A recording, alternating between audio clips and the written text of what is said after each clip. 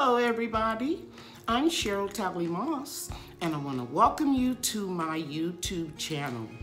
In this episode, I'm going to share with you how my grandson Brian and I decreased the size of the garden bed in our greenhouse.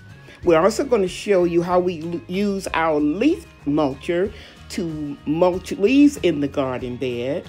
And also, we're going to give you instructions on how to transplant tiny Tim tomato seedlings in a container. Okay, let's get started. Hi everybody, today's Monday, the 9th of March. And we're working inside the greenhouse. And in the last video, you saw that keyhole. Move out the way, Brian. You remember the keyhole opening that was right here, guys? Well, Brian, move back a little bit. Move back. Unless you want people to see you have on my shoes. Yeah. Brian came over. Oh, Lord. Why that boy got on lady shoes? I put on my old shoes so that he wouldn't mess up his new boots. It's spring break for him, and he's helping me. We picked up all of these bricks that was in this keyhole opening, all in here. And then we recycled them and put them here. And now I have to dig up the soil behind the tomatoes all around that trench. We're digging that up so that I can have the space. Okay? Okay. All right. Okay, guys, this has been a hard job.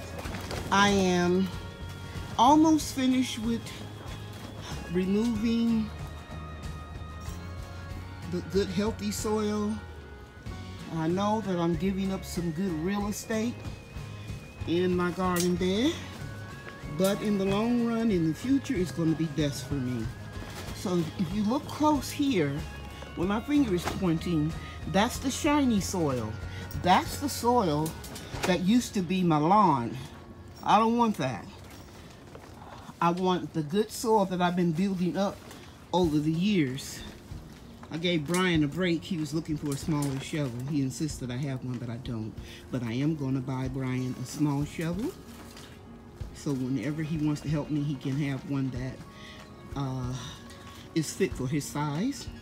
And I'm also going to buy him some garden shoes. We're almost finished. Brian is back now, and he can help me put the bricks down. But all the digging out of the soil, I did. And it's a bad time to be doing it, but a good time. Those of you that have been with me for a while know that I had trouble with water during our rainy flooding season in the spring, running up under the garden bed, and that's why we bricked it in, and that's why some of the pavers have been moving, because there's water up under there, guys. But I'm gonna power wash off everything this summer and get the mud out of here and get it back like it used to be and resurface it again with sand like we did previously. So yeah, we're gonna come back down here with the bricks and then we'll take a break. Surprised that I harvested those carrots right there while he was taking a break. And also I retransplanted the society garlic, Brian. You see that clump over there and over here? And I put some over here, right there. Okay, good job. After you place each brick as close as you can, then I want you to step on it. So that's what his job is today. And he's going to get paid a little bit more than I usually pay him today because it's a muddy job. And he has not complained, not one time. So step on it. Very good, Brian. Step on it. Why she got that boy stepping on them bricks? All you have to do is go in the storage room and get the rubber mallet. He said, Big Mama, you showed them the shoes in the video. They don't care. Okay. All right. We're out for a minute.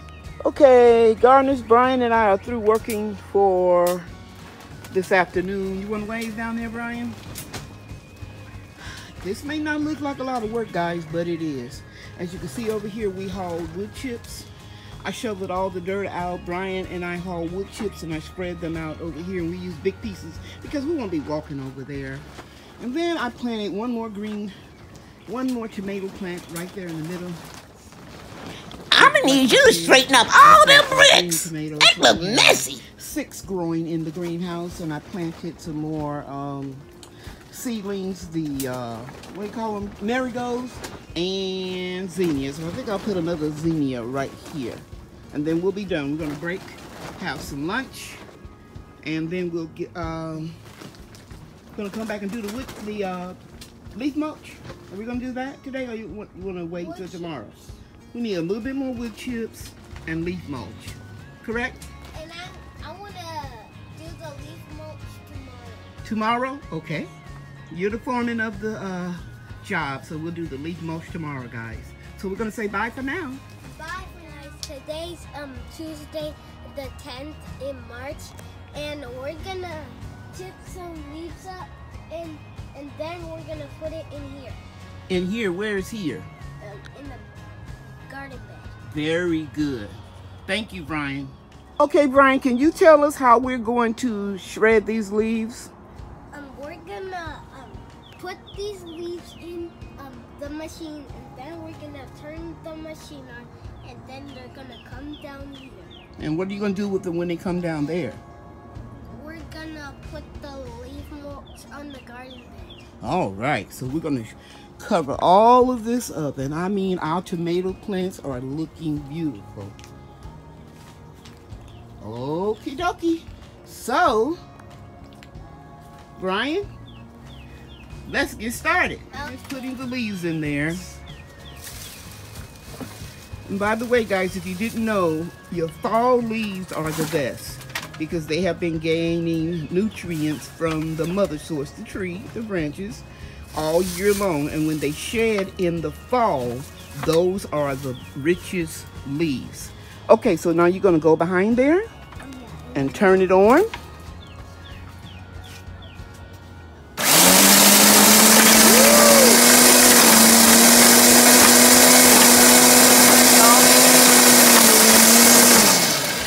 And we should have got a bigger box, Brian. But we can go in the house and get the dustpan and the broom and sweep those up and then put them in the big box. There's a big box back there by the compost bin. We should have used Compost bin. Yeah, we should have used that box. But for right now, you can just go get a broom and dustpan. Thank you. So I'm sweeping the leaves into the dustpan. We can use that dirt in there too, that soil. And then you are going to go all the way down there. We'll start at the back and work forward, and then just don't drop it. Then spread it around the plants. So I pick it up? You can, and just sprinkle it like you like to do. But you can go faster. Good job, Brian. And start back here in this corner, okay? Just pick your dustpan up with you. I'm gonna show you. You don't have to actually pick it up with your hands. Go ahead, put it over there. All around that marigold plant. No. Over here in the corner. Over there in the corner. We just take some and knock it off the leaves gently. Knock it off the leaves gently. Yeah. Great job. Now we can go get, that's cool, Brian. That's cool. Now we can go get that black top, and the next time we'll use the box. Slide the black top out from under the mulcher. And Brian came ready, guys. He brought him some shorts, long socks, some comfortable old shoes, and he has his nice pants and boots in the house. And so now we're gonna put this down here. Don't put it on top of a plant. Okay. Very good. And we're gonna move the brick. Oh no! It's okay. It's getting worse. It's okay. We can sweep it up. And then we're just gonna drop it, and you can spread it. Say Big Mama's back. Mm-hmm.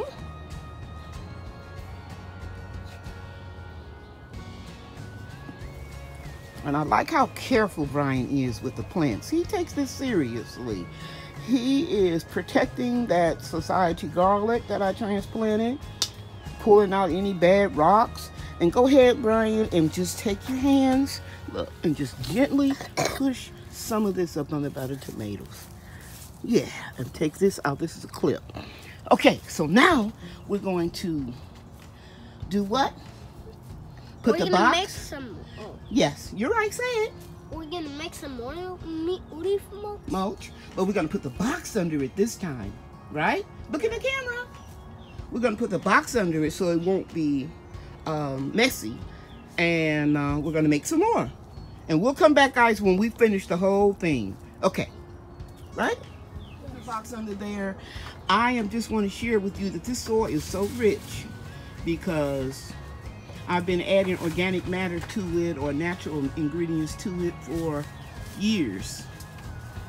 And so I don't need to add anything else to it. I don't need to put any, you know, I don't use chemical fertilizers, but I don't even need to put any organic fertilizers in it because it is so rich, it's going to be fine. The only thing I may have to add will be some calcium. Okay. Outside, and they have gotten wet and they've been breaking down, and when I realized there was too much water in there, I pulled the water out and brought them into the greenhouse because they have already been breaking down, and that's why they are so moist, and you can see they're breaking down.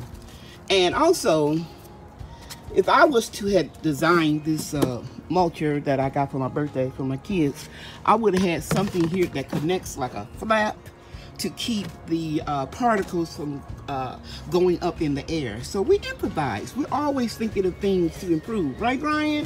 Right. So you want to turn it on? Yes. And Brian knows not to.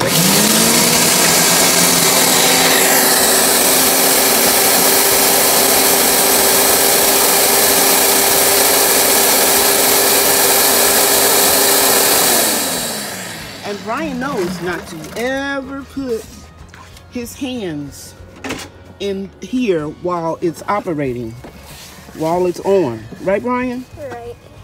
What'll happen if you do? Your hands will get chopped up. Yeah, we're not gonna have that. So we're gonna put these little pieces that get stuck because it's wet. Adjust this dial a little bit. Let me see, is that better? Yeah.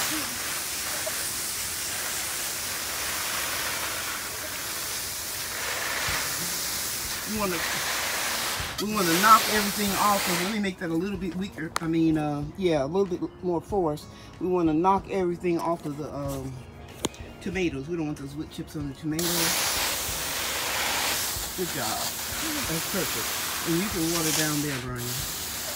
Do not water the side, the walkway. Just the water bed. Just the bed. Very good. Please don't water the walkway. Now, I don't know if you guys noticed that we removed the shade cloth from the sides, and we're gonna let the tomato plants and everything in this bed get full sun from here on out. They're acclimated.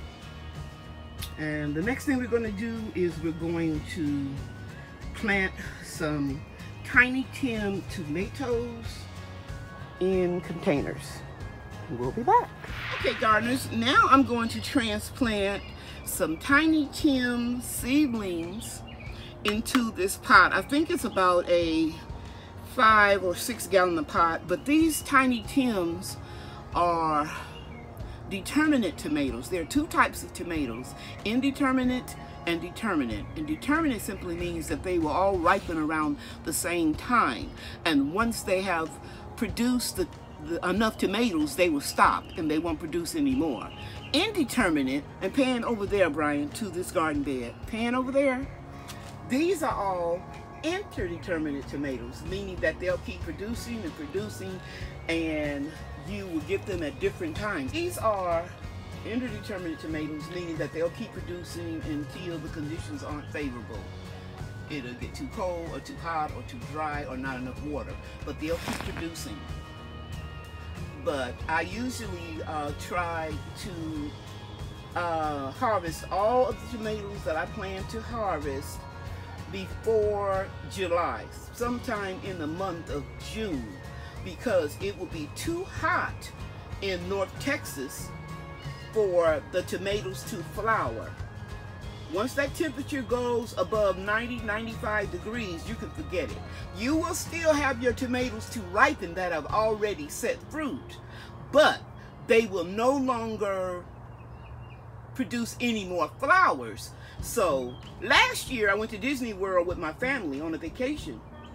And what I did was I got a head start on these tomatoes in the greenhouse, and I was able to harvest everything before June 5th, I think it was.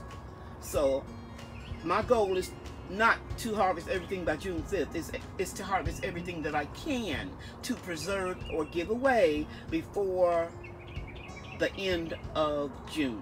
Okay, so now let's pan back over here, Brian. So here is one of the tomatoes. I have 3 seedlings. 1, 2, 3. And there's plenty enough room in this pot. Can you look how deep show how deep the pot is, Brian? I'm gonna tilt it. Show it all the way to the bottom of the pot. Get in close. Follow your hand. So that's pretty deep, guys. So it's enough room. So I'm gonna put one here, the biggest one toward the middle. I'm gonna do like a triangle, like so. And I hate wearing gloves because I love to feel the dirt on my hands, but today I'm gonna use just one glove. And you showing the roots? Yes. And I'm gonna dig a slight little hole, and then I'm going to drop it. And I'm gonna do another one here. You see the roots? And dig just a little hole because I don't want to bury them deep. I want them to have plenty of room to grow. And then we're gonna put the other one right here. Are you still filming? Yes. And this is the biggest one, so I'm gonna hold it right so. Piece of paper there. Oh, I see a lot of roots. A lot of roots in all of them. Now, we will go and get some fresh compost and put it and fill it up to here. So you can't feel anything. So I'm gonna pinch these bottom leaves off.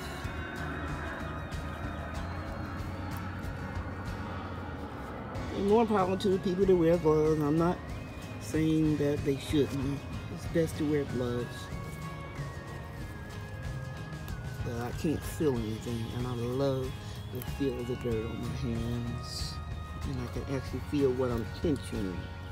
So we took those bottom leaves off, and Brian, I'm pushing them down a little, just a little bit, so I won't have a lot of air pockets. And Brian and I went and got some good compost and mixed it up with some old potting mix. And we're just gonna add some to it.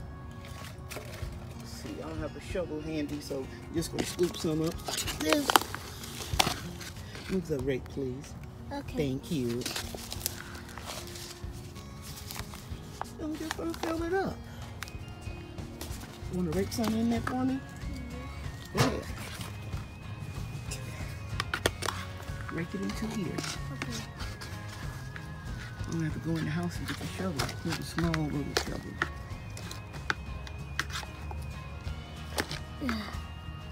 It's easier when it's on the ground. Yeah. You hold it. I'll get it. Okay. No, you hold this. And I'll get it. And follow me wherever I go so they see. Because in this video, I'm going to say how to transplant Tiny Tim tomatoes in a container. So newbie gardeners want to know every step. You feel me? Yeah.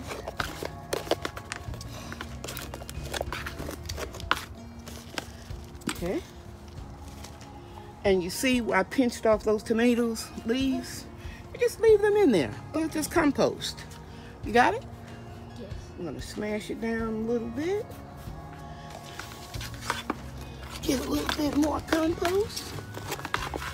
And when your soil is real rich, like mine, you don't have to add a lot of ingredients to it. Because my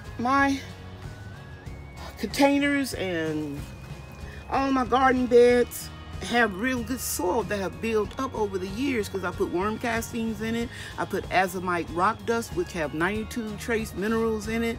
I also feed my plants comfrey tea that has everything in it that a plant needs to survive. If you're not growing comfrey, you need to do so. Make a liquid fertilizer, chop and drop method of fertilization with the comfrey. I have videos on, you can check my catalog. But yeah, we're just gonna put all this in here and tap it down. And guys, we're good to go. And a little bit more over here.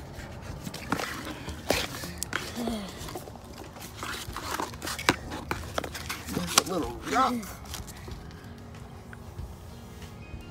Well, I don't know if I'm going back to my childhood or what, but I love playing in dirt. You Actually soil, but I like, it reminds me of when I was younger. You like to be Peppa Pig? Peppa Pig, oh, they play in dirt? Yeah. Yes. Yeah.